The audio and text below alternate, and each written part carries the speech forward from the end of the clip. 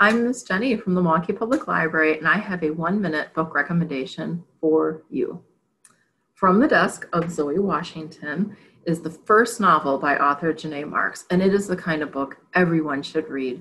This is a fantastic book that teaches young people it is natural to want to learn your family's history. The novel begins on Zoe's 12th birthday. She and her family come home from her party. She checks the mailbox, and there it is. After 12 years of never hearing from her biological father, Marcus, she finds a letter from him.